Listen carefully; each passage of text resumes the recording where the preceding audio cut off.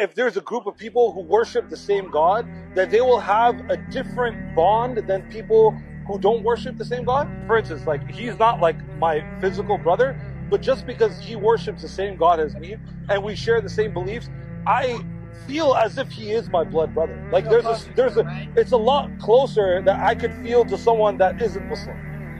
Does that make sense? Yeah. No, now that because in Islam, it's a big thing about unity, brotherhood, community, sisterhood, all that. And Islam, what it does, it unites us in a deeper bond with one another.